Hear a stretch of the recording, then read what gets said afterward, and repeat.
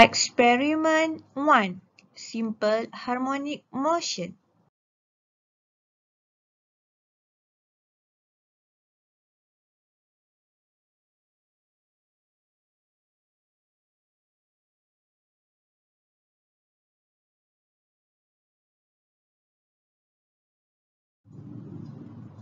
Learning outcomes.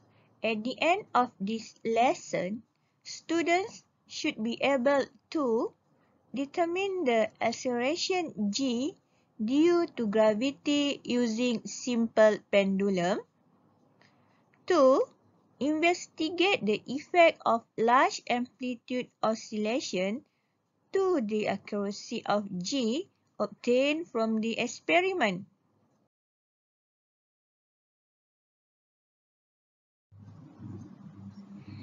Read and understand the theory of simple harmonic motion experiment before entering the lab.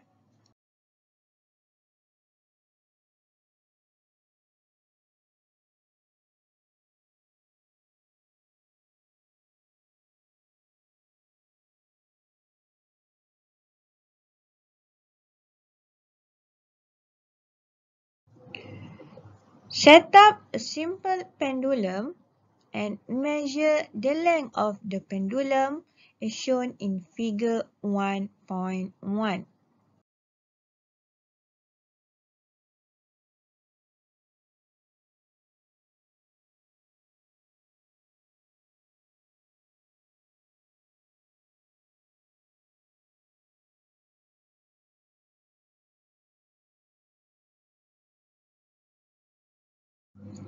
Release the pendulum at less than 10 degrees from the vertical in one plane and measure the time for 20 oscillations.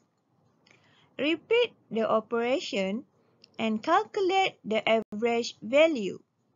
Then, calculate the period of oscillation T of the pendulum.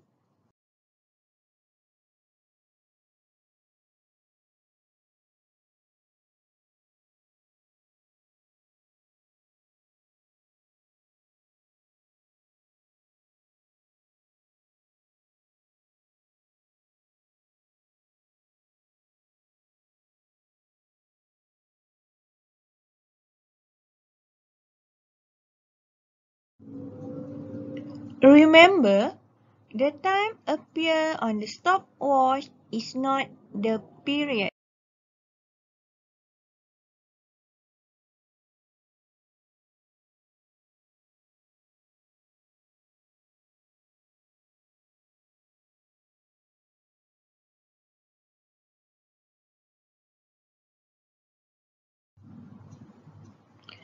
Copy and complete the table with appropriate data, uncertainty, and also the unit.